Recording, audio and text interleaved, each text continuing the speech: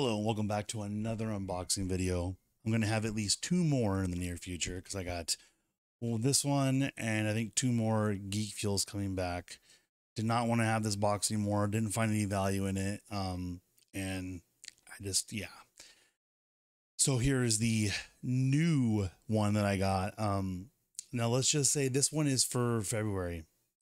So I don't know when March is getting here. They said there was a delay of some reason. But it is for Geek Fuel.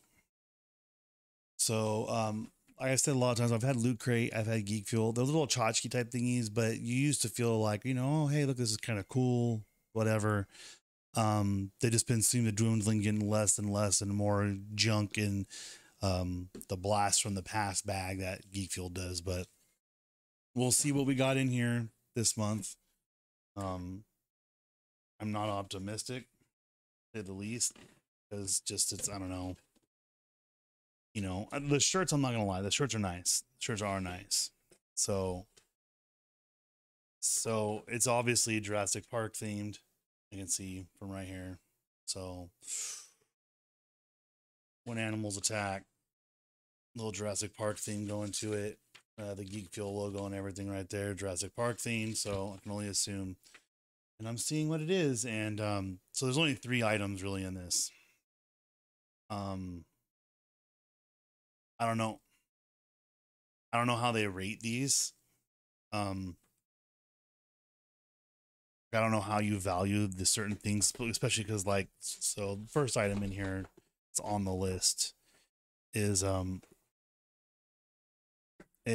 Planet of the Apes collectible reaction figure. So it actually is not made for Geek Fuel for once. So it is actually a recreation for Super 7 retail store. It doesn't say a date. Looks like it says December 2017 is when it was made in China. Dr. Zaios, whatever. I don't know, man. Apparently this is the original artwork and everything. You could have gotten General Ursus, Zira. I think there's only 3 of them, which that one's not even on here. So you could have gotten one of these 3, but this one's not on here. One of them, the spacesuit one.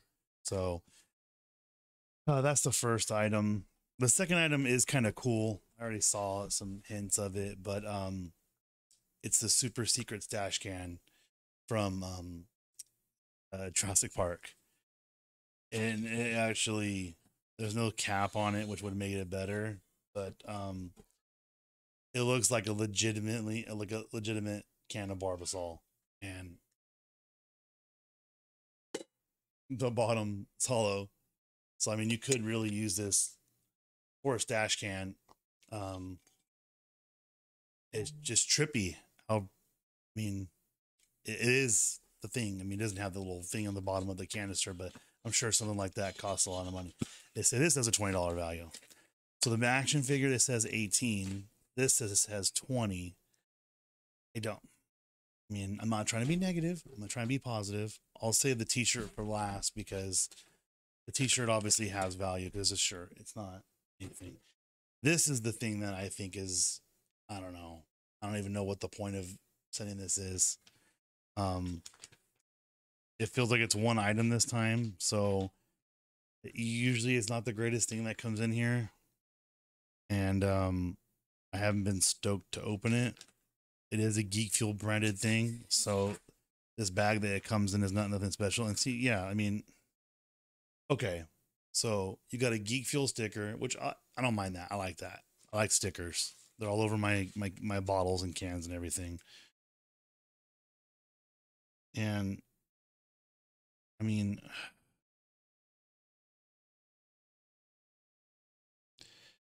baby. So literally it's a sticker from Jurassic Park. It looks, I mean, it might be in a replica. I don't know. Topps chewing gum. No, 1985. 1985 it says on it. I don't know. So it's a card. And then we have a Dungeon Master pin. So it's an enamel pin. It says Dungeon Master. My camera going off. Nothing to see here. And I want to see if it opens, because it looks like it's a weird package. It's not normal. So it was nothing. Got it open. You might have seen a gap there in my recording. It's a waste of packaging. I mean, the t-shirt, I can see $20. That canister, maybe 15, probably $10. That's not a $20 item.